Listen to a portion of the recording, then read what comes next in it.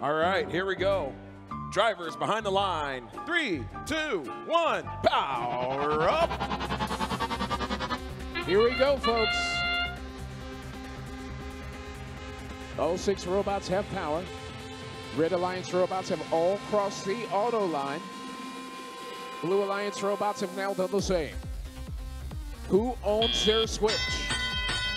Period comes to a close. No auto quest there.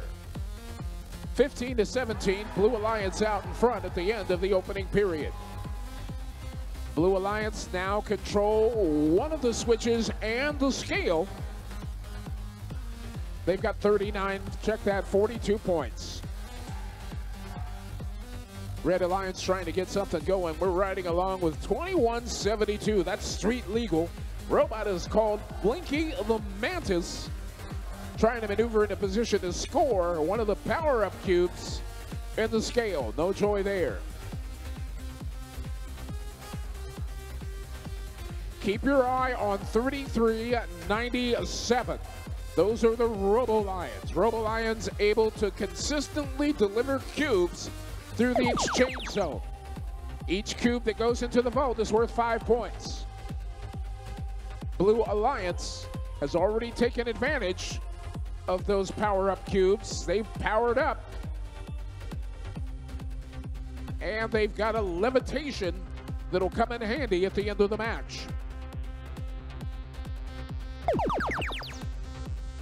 Blue Alliance using 3 additional power cubes.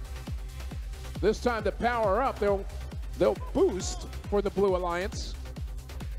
And since they own both the scale and their switch, they're already maximizing their points in each one of those. 35 seconds remaining. 260-120. Blue Alliance out in front and looking to extend their lead. Red Alliance trying to catch up. Red Alliance now levitating,